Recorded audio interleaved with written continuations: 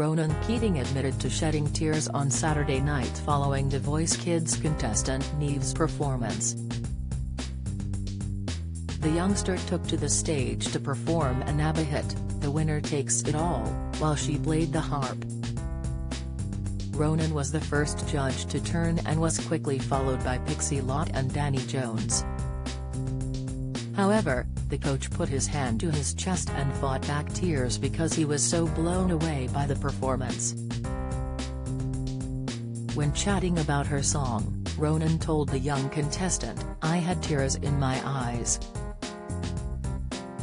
Gavin and Stacey's Neil the Baby Star unrecognizable in The Voice audition. Latest, "This is my favorite moment on The Voice Kids," the boy's own star explained afterwards.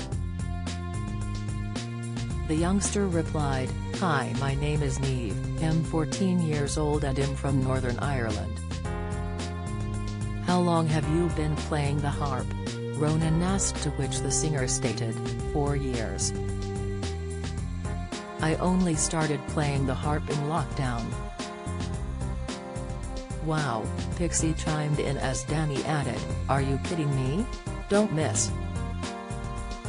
The Voice's Emma Willis posts sweet birthday tribute to rarely seen daughter. Inside, The Voice fans sent into meltdown as Blake shares semi-final tribute. Reaction: Niall Horan sparks a fan meltdown as he drops exciting career news. Latest, Ronan added, "It was just mesmerizing, I had tears in my eyes. It was so beautiful." However, after their pitches, Neve decided to choose Team Ronan. Fans also took to Twitter in droves, with many admitting to getting emotional over Neve's performance. At 7:22 Louise tweeted, "That was the most beautiful voice I've ever heard, shame no one else can hear it on here. Wow, that was beautiful," Mikey went on to say, as Atrico1 said, "Simply amazing." @Blamire tweeted, "She was amazing, brought me to tears." @Faye_Alam added, "OMG Neve, beautiful and incredibly talented." The Voice Kids returns on Saturday at 7:30 p.m. on ITV.